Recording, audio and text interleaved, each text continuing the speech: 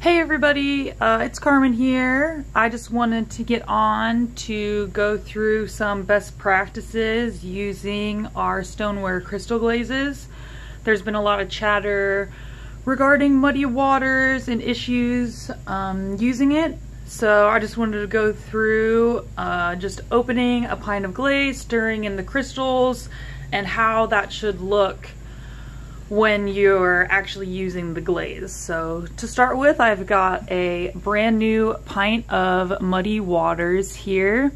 The crystals are at the bottom. You can see some of them there, but the glaze is filled in underneath the rest of them. So it's really hard to tell how many crystals are in a pint by just looking at the bottom.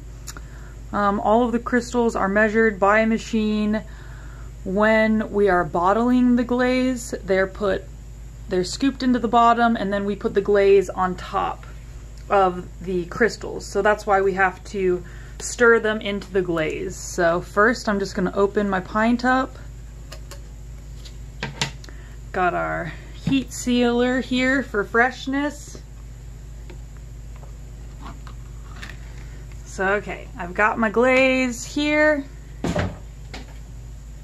And you can see there are no crystals, maybe a couple dispersed into there. But I'm just going to take my spoon and scoop at the bottom. You can actually even hear the crystals as I scrape them up. So I'm just going to use my spoon here, and you can see we're getting some crystal dispersion into the glaze now. There's little flecks. So I really like to go around this bottom kind of corner, make sure they're not clumped in there, and then scraping across here. Okay, so I feel comfortable with how I've broken up these crystals from the bottom. So I'm going to go ahead and actually put my lid back on nice and tight and shake it up.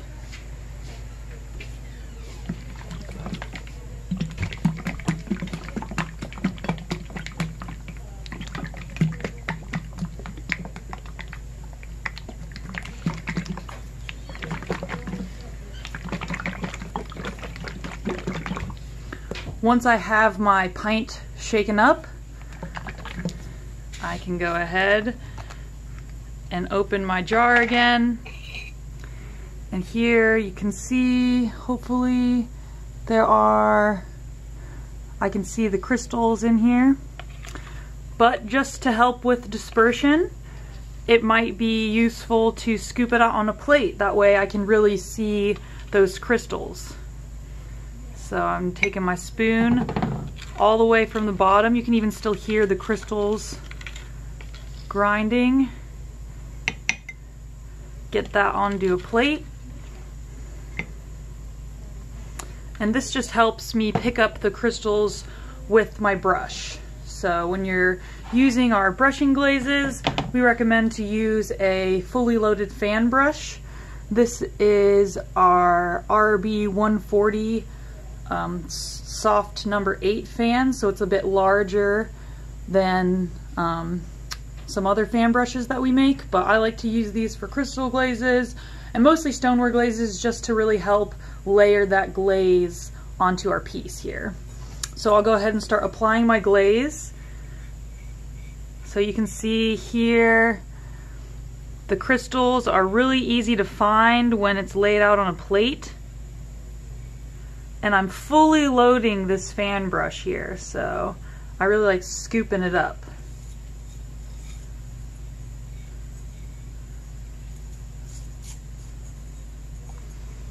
And you see, as soon as my brush starts to pull on the piece, I load it up with more glaze.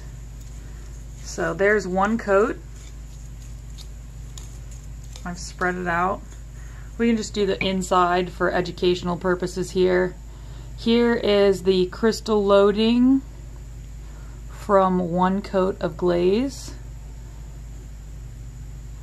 So I'm going to go ahead and let that dry, and then we will come back for our second coat. Alright, so our first coat is pretty dry. You can see the crystals on here. So we'll go ahead and do our second coat.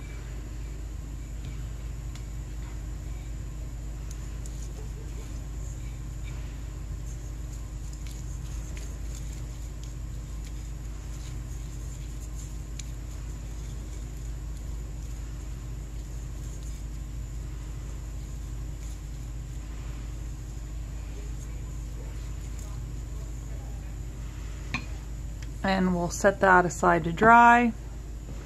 Again, using this plate is really helpful because it really just brings all those crystals up to the surface. You don't have to be scooping for them with your brush. They're right there and ready to get scooped up here. So that's super, super helpful. So while that is drying, another thing that I wanted to kind of discuss is the performance of the base glaze. So a lot of people have complained or been disappointed that they find the results to be a little bit more on the muddy side. So here actually I have a test tile that I did. So here I've got the test tile here, and it's 1 through 5 coats. So as you can see, 5 coats is a lot more waters and a lot less muddy.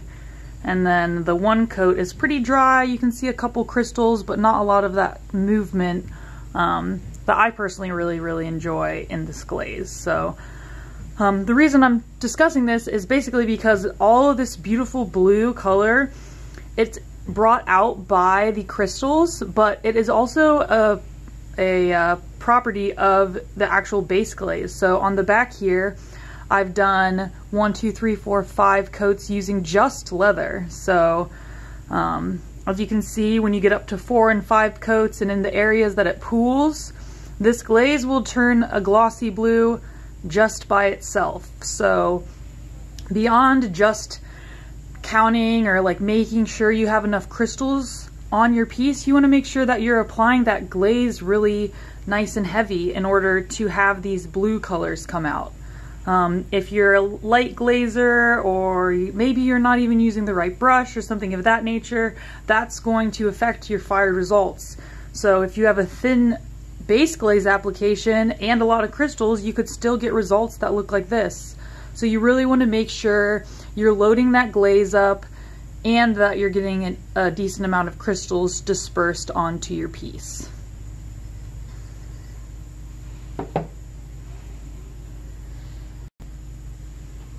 That's why I really like using this big fat fan brush on here. That really helps load your glaze up. So here is my second coat, getting pretty dry. Got a lot of crystals on there. I'm gonna go ahead and do my third coat, and I'll go ahead and post what this looks like once it's fired in the comments section, just so that you guys can see. A lot of complaints that we've had are that there aren't crystals in the glaze. So I just thought I would get on here and show you guys how to make sure you're accessing those crystals that are in the glaze. And if you still don't think that you can find any crystals, or you're having trouble getting the results you want, of course, please contact us. Let our technical team know. We want to help you. We want to make sure that you get the best use out of our glazes. We hate to hear that you aren't happy with something that you're getting, or it's not what you expected. So if you do want to talk to our technical team to help troubleshoot some more, you can give us an email or a call. I'll add the contact info in this post. But when you are reporting problems to technical, you want to look at your jar here, and we are going to need this lot number. So anytime you would report a technical issue, we will actually seek out the lot number and do testing with that exact lot number to make sure that nothing was wrong with that batch when we manufactured it. So please report the lot numbers. If there's pints out there that don't have as many crystals as they're supposed to, we really need to know about it and have it reported so that we can fix the issue at its core. So please, I hope that this video was helpful in how to use our crystal glazes. If you have any more questions, definitely feel free to comment. I'm happy to answer them. Yeah, and I hope that everybody has a great day. Bye.